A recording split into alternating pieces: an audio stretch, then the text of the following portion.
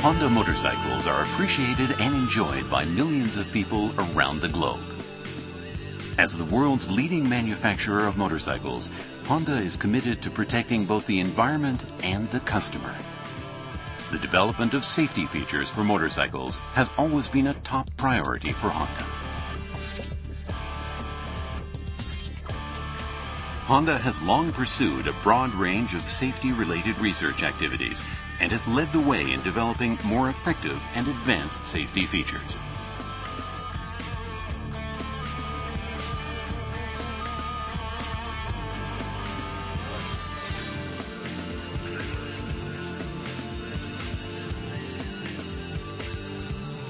Now, as part of its safety research and development strategy, Honda has succeeded in creating the world's first production motorcycle airbag system.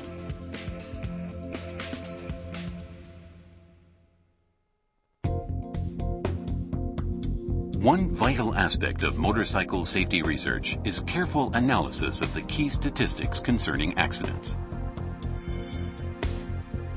Data from Japan, the US, and Europe all indicate that frontal collisions account for over half of all collisions. We can also see that many injuries result from the rider's impact with vehicles and other obstacles. We can conclude that many rider injuries occur in frontal collisions in which the rider continues forward as the motorcycle slows abruptly. And to lessen injuries, it makes sense to try to absorb the energy and reduce the rider's forward velocity. In order to achieve this objective, Honda developed the motorcycle airbag. Given the complexity of the dynamics in a motorcycle accident, one of the main challenges has been to analyze various crash motions so as to determine the optimal size and shape of the airbag, taking into account various riding positions.